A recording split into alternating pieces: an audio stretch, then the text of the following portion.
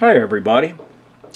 Thought I'd make a video on how I'm making these Delrin handpieces. I'm really satisfied with the Delrin, and I probably won't make any more metal ones. So what I've done here is I've got some more Delrin, different color. It comes in 2 or 3 different colors. I think you can get it in white, black, blue, maybe a red.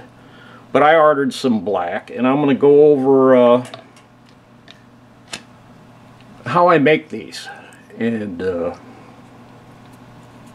the tooling that I use. So if you guys are interested in it, this would be the way to go, especially if you've got a small lathe, or even the guys that are still making them on the are trying to make them on a drill press.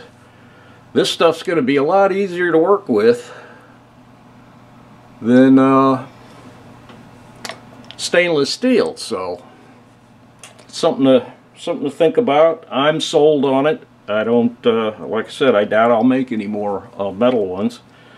So what I'm going to do is go through my setup here and the tooling that I'm going to use to make this thing. And one of the things I do is you probably can't see the material here, so I'm going to put the contrast out here. As I pull my material out to about 1.25 inches. Keep it as close to the chuck as I can, and what I do, normally the first operation would be to face it off, but since this piece has already been faced off, I don't need to do that. So I'm going to go right into putting a 45 degree on the edge of it, and then I'm going to put a thread relief at 1 inch and cut the threads. So first thing I need to do is I like to keep my quick change tool holder square to everything, because I have my tools set up on square. Right now it's loose and all over the place, so one way I can get it squared up is use my 1, 2, 3 block, bring it in here to the chuck, and now it's square, tool holder square to the chuck, and I'll tighten it down and make sure I'm staying square. I believe that'll be close enough.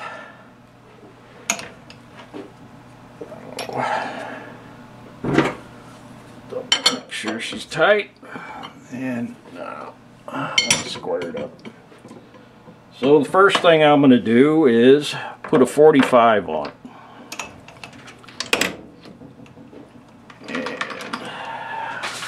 Contrast.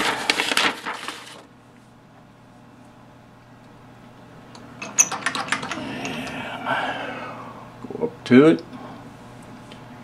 Let's see if we can get you a little closer here. Alright, and what I do is come up to the edge of it, and right as I bump it, I'll go in 40 thousandths.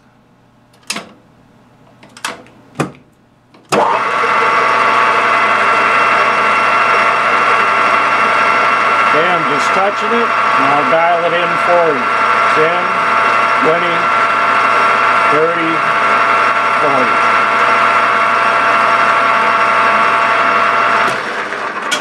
40. Give me a nice little chamfer on the end there. And then I'll move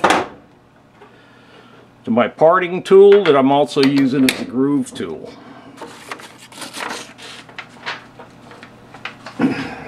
Do is I come up here and I bump the end of the part with the parting tool / groove tool. Now I've got dial indicators. Got a dial indicator that I can set to 0. And I also have a digital readout. So what I want to do is my groove tool or parting tool is almost 1/10 of an inch wide. I think it's like 0.93, but I'm just going to go with 1/10 of an inch.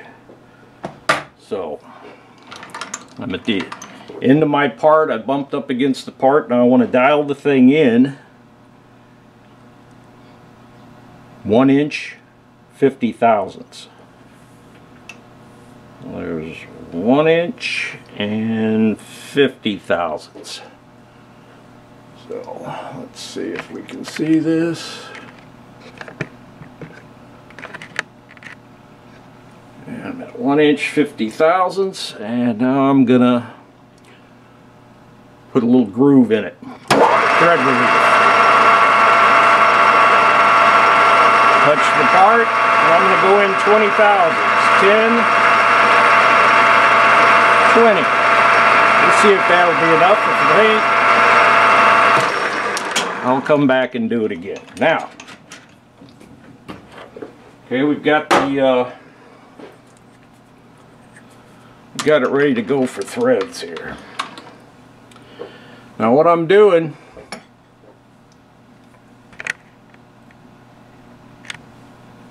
is threading it to a half 28. Now you can use half 20, half 24, half 28. You may have it laying around, you might have to buy it. But I was able to buy this set right here for right around 12 bucks, give or take. If you want to order from China, you can get the set for under $10 shipped. So, I mean, these aren't the best in the world, but for cutting plastic, they're just fine. Now, I also have another one. It's smaller, but the problem you have with the smaller ones is the thread relief. And on this Delrin, it tends to load up your die pretty hard and heavy, so you have to keep backing this off. So you got to take your time with cutting these threads, or this will happen. See that right in there? It'll start messing your threads up. If you don't, like this one came out pretty nice.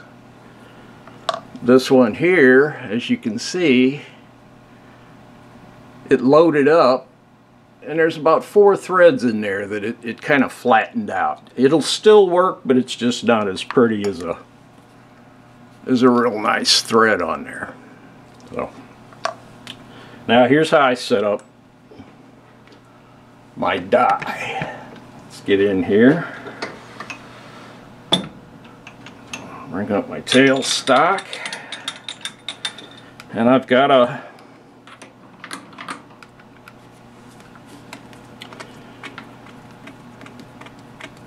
a chuck, and normally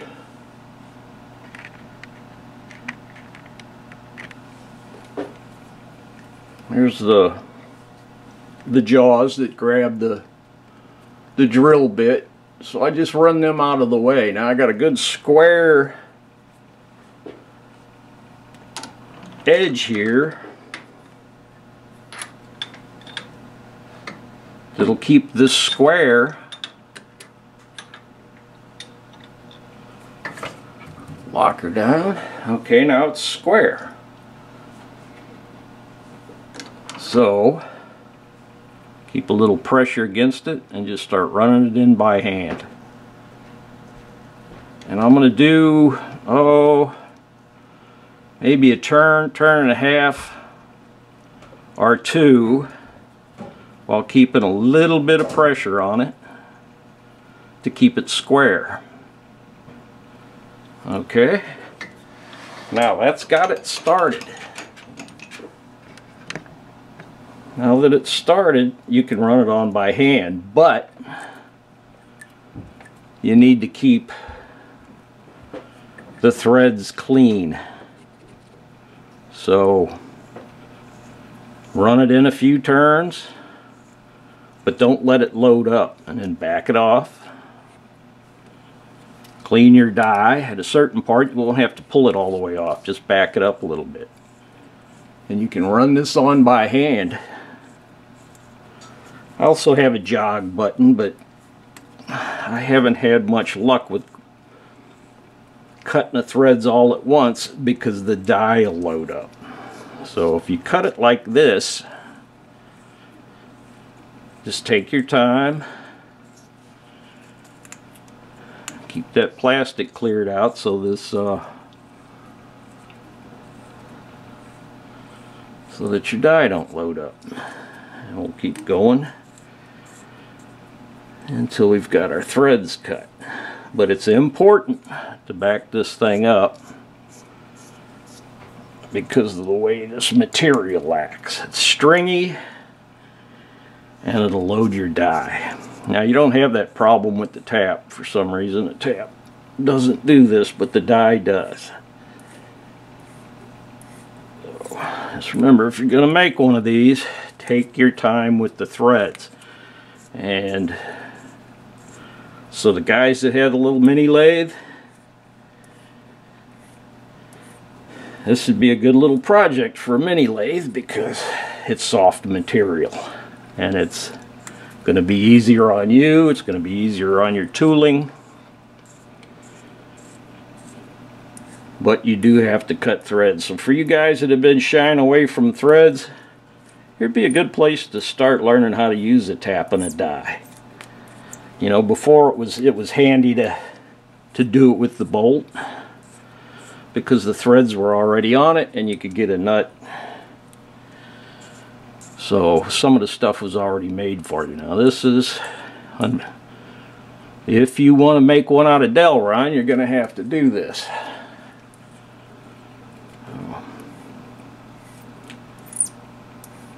So don't be in a hurry. Take your time cutting your threads, and you'll wind up with a nice part.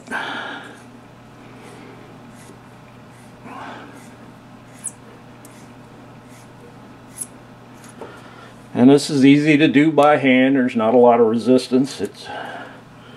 It's cutting pretty good. Now I have tried oil. You could try different cutting fluids on it if you're not getting a finish that you like. I've tried using a little oil on it, but I'm going to cut it dry this time just to see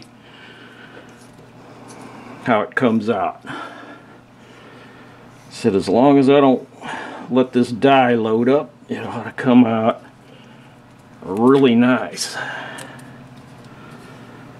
But as you can see, this is some stringy stuff,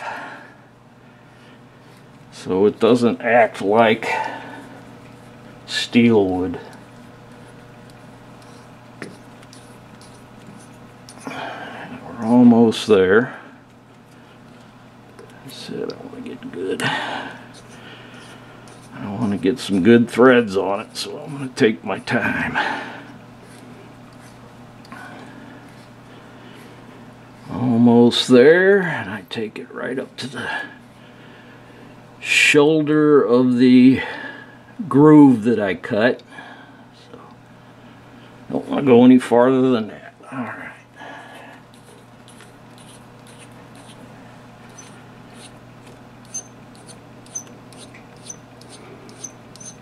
Now let's get the die off here and we'll take a look at what we got.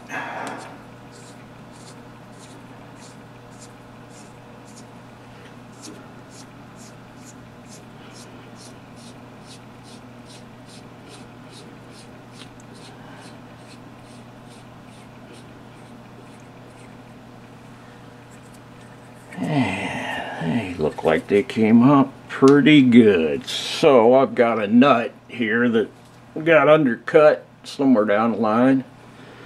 I'll just screw it on here real quick to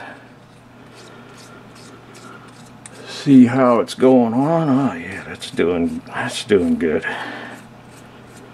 So yep. It goes all the way to the end. Very nice.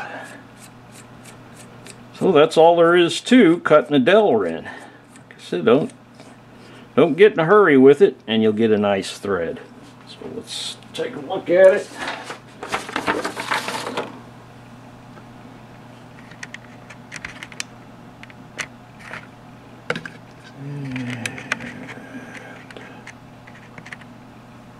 Well, I'll just show you this one because that one's hard to see and I don't want to take it out there. Normally I wouldn't cut these off like I did. My next step would be to drill, center drill it and ream it to the 1 inch 200 thousandths. But these I cut off just so that I can show you what you get with these. This is a half 28 die that I got off of eBay for about 12 bucks, $13. Like I said, you can get them cheaper if you want to order them through China. That's your call. But thanks for watching. I hope you got something out of this video. I'm gonna, the next video I do, I'll drill and tap the thing, and I'll show you some of the anomalies of this material and how it machines a little different than metal. Just things to be aware of, and gives me something to do in this downtime. So thanks for watching, and stay tuned for more. I'll be back soon with the follow-up to this. Thanks again. Bye.